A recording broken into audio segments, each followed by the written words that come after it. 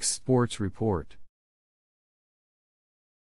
Quickly became an anthem, sung by the Argentine players in their locker room, the Argentine fans in Qatar and the crowds that gathered at the iconic Obelisk in Buenos Aires this week when Argentina earned a berth in Sunday's final against France.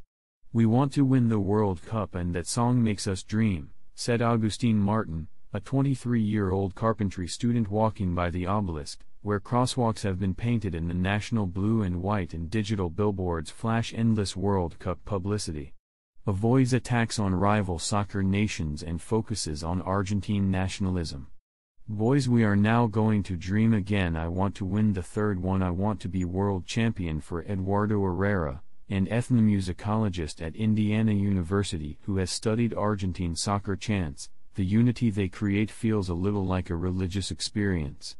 "I don't think it's very different from when we go to a church or a synagogue and we recognize that others move the same way we move," he said. "We kneel, we move our head, or we say the same words." In Qatar, where two Argentine matches drew the tournament's largest crowds, nearly 90,000 people each, Muchachos could be heard everywhere. Matías Boela, a journalist who traveled to Qatar for the Argentine newspaper La Nacion, said that the song has turned into one of the principal tourist attractions of the World Cup. Fans from other countries pull out their phones to film groups of Argentines at metro stations and markets singing the song that calls for Argentina to win its third World Cup.